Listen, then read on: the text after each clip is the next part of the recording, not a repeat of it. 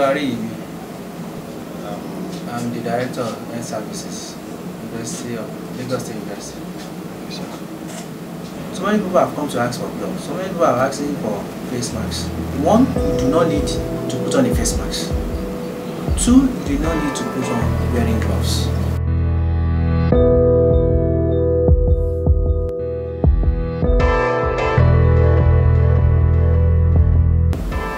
It is one of those common viruses that cause what we call the common flu. But this particular one is called novel in terms of it is new. It has never occurred in humans. It is something that happens. The virus affects animals from animal to animal. But this is the first time it's crossing from the animals to human because it's a pandemic now. Pandemic means it's all over the world.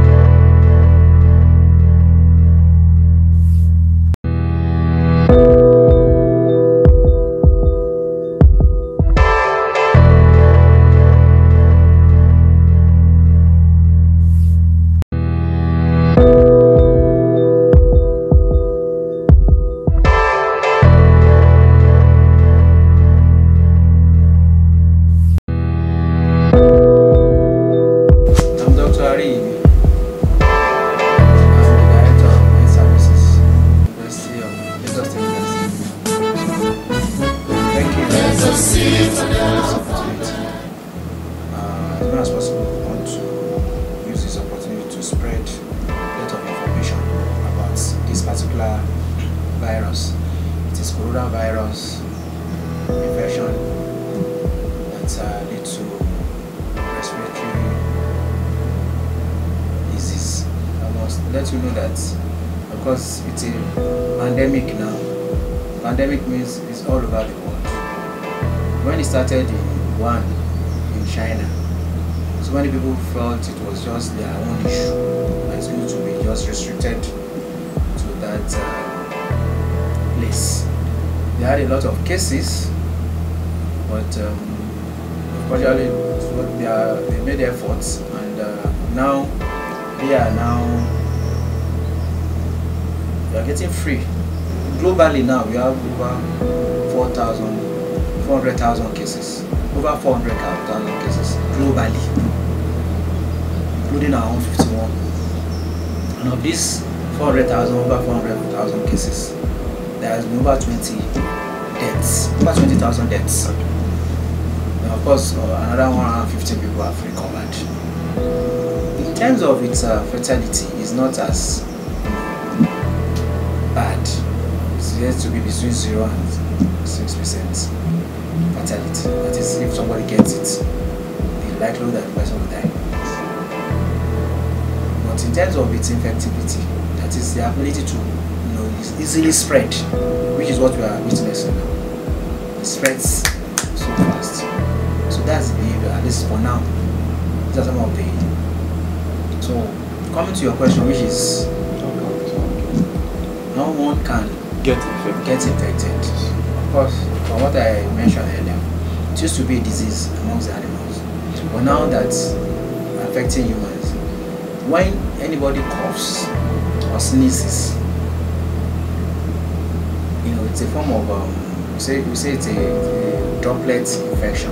That is, it's when you cough, it's suspended in the air, then drops. It doesn't stay there forever. It is not airborne. That's what I'm trying to explain.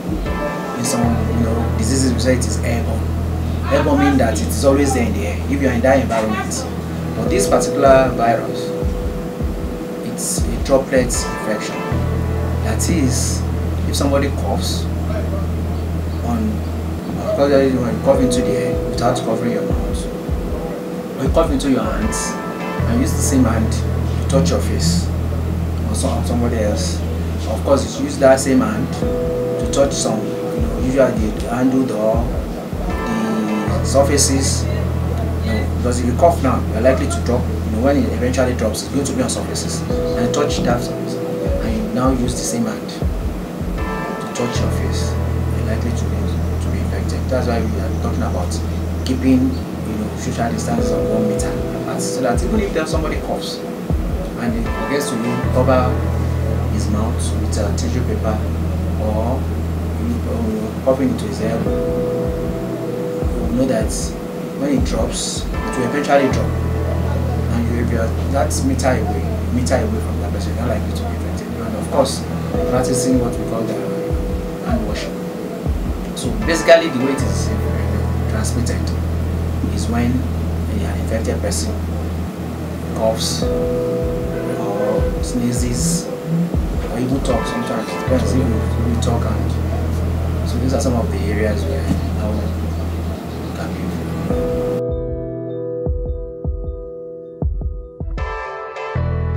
Ensuring that you keep your hand clean, either by washing thoroughly and regularly with soap and water for at least 20 seconds. Then with the use of sanitizer, if you don't already, there's no water or soap around you. That's one. Secondly, when you cough or sneezes, do it into a tissue paper.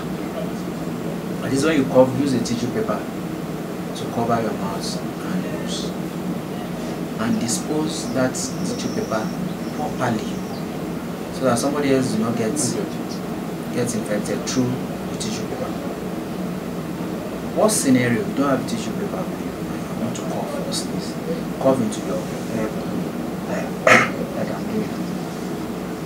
It is believed that at least that is not going onto your. What we advise you not to do is to cough into their bare hands. That's number 2. Number 3, avoid touching your face with your unwashed hands. Because that's another thing people, we all get used to it. You are touching one part of your face or the other. So avoid doing that. Be conscious of it, not to touch your face with your washed hands. Then maintaining what is called social distance. Like I mentioned earlier, maintaining 1 meter or 1.5 meters away, avoiding gatherings. I'm sure you know what the government has done in the last, especially the Lagos State government. Now we have a form of restriction, sort of. Markets, schools have been shut down. Markets have been shut down. Even workers with certain level have been told to sit at home. These are some of the measures that will assist us to prevent the spread of this disease in Nigeria. We have it already. Almost every state is now having 1 or 2 cases. So this is the right time to do whatever it is that government has enjoined us to do.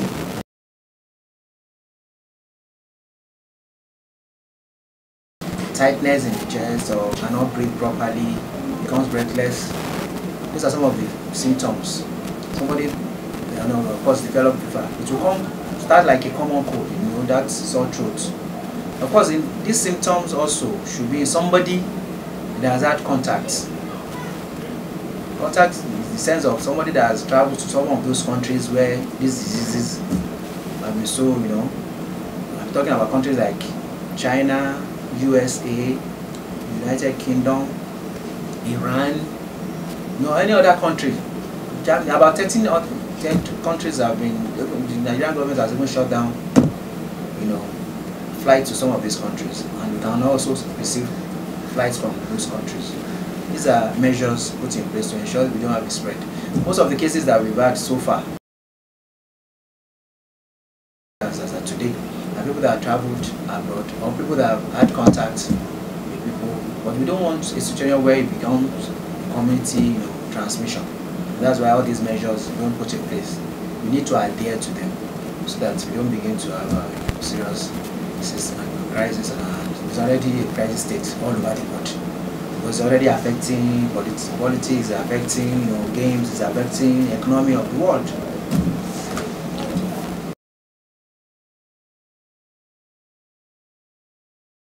Because with this happening, one thing firstly I want to pass across is this: the state government gave a directive that civil servants within a certain grade should sit at home and maintain that social distance. Our management, Lagos State University management, of course, very proactive, administration of our referred and respected VC, Professor Ariyibi, SAN, MPON, has also immediately given a directive that staff within that cadre should be at home. But I want our people to take it as serious. Let them adhere to that directive to stay at home. It is not the time to go visiting. Because some people have said it as an opportunity to go visit friends. We need to take it as a social obligation now to prevent the spread of this disease. Sit at home and maintain that social distance. Secondly, the issue of the gloves that you brought up. So many people have come to ask for gloves. So many people are asking for face masks. As we speak today, there is no need. Even the people, okay, one, you do not need to put on a face mask. Two, you do not need to put on wearing gloves. You don't need to. The measures are effective as the things I mentioned earlier. Regular and thorough hand washing. Do it as often as possible. If you do not have access to water, use alcohol-based sanitizer. The only person that requires a face mask is the person that is coughing. Somebody that has symptoms. You begin to cough, you are meant to correctly use the face mask to protect others. There are two parts of the face mask. Again, when you see people use it, most people are using it wrongly. There's a white part and a blue part. The blue part, you will notice, is waterproof. That should be the one outside. The soft part, which is the white part, should be the one to your own side, and wear it properly. I've seen people wearing, the face mask, not covering their nose. Some will hang it around their neck. Those are wrong use. But again, like I said earlier, if you are not coughing and you don't have symptoms, you do not need to use the face mask. And you are not an health worker. The health worker fine within the facility that is attending to patients and suspects, is meant to use it, but not everybody out there. Then the use of the hand gloves too. It's so important that by the time you keep on, when you wear the hand gloves, when it's not necessary, you're actually transmitting germs to others. You're probably trying to protect yourself, but at the same time you are helping to transmit the germ from one person or the other. Because everybody that touches you or you touch, you're giving one or two germs to that person, and you're like giving it out to every other. On the surfaces that you also touch, you are also helping to spread germs to those surfaces. So this is the reason why we said strictly you do not need to use face masks. You do not use you are made to use hand gloves. Imagine somebody who pumping on a hand glove, turns the handle, the door handle. You have there's a jam you have already deposited there. You go to another place, you open another door, you are spreading germs. And somebody else comes around that is not wearing gloves, opens that same door.